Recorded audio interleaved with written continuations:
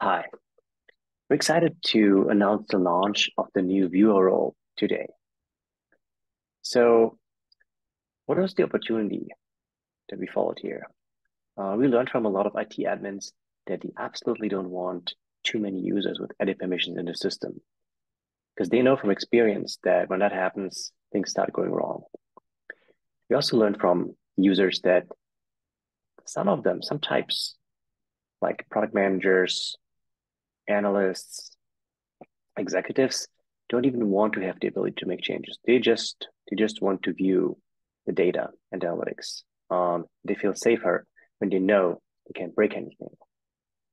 So the solution for this was quite straightforward, to provide a new type of role, the viewer role. And this role prevents users that have that role from making any changes. Very straightforward.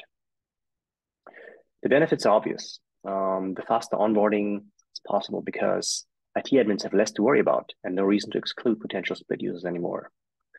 Also, engineers aren't bottlenecks anymore, because users like analysts or product managers don't come to them anymore and disrupt their flow.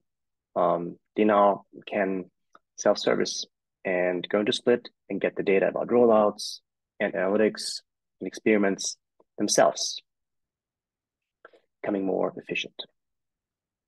Okay, now let's jump to a live demo.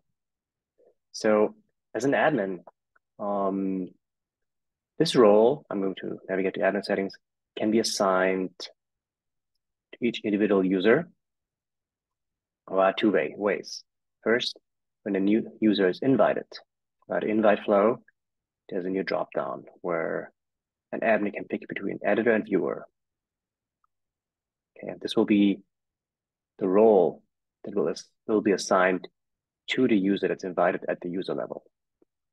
Another way of doing it is, after the user has been invited and activated. One can go in here, there's a new edit button, and open the user modal, and the admin can pick between two values here, editor and viewer.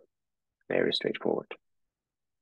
Okay, now that we know how the new viewer role is assigned to a user, how does it look for a user that has that role? Okay, um, here is how it looks. From navigates to feature flags, modifying actions like create feature flag are now disabled. Or if one goes to feature definition, feature definition is disabled. So no changes can be made here. Same is true for the metrics impact, of course. Same for segment. Users that are viewers can create new segments or modify existing ones. Or in the data hub, they can't start exports or download existing exports. This is a very powerful new feature, and especially catering to admins that want to secure their Split implementation. Before we end this, a couple of limits. The viewer role is only available at our two highest tiers, the business tier and the enterprise tier. And when a customer is downgrading to a lower tier developer or team, the users that have the viewer role will keep their viewer role assigned. But the viewer role can't be assigned to new users anymore. So all pretty safe.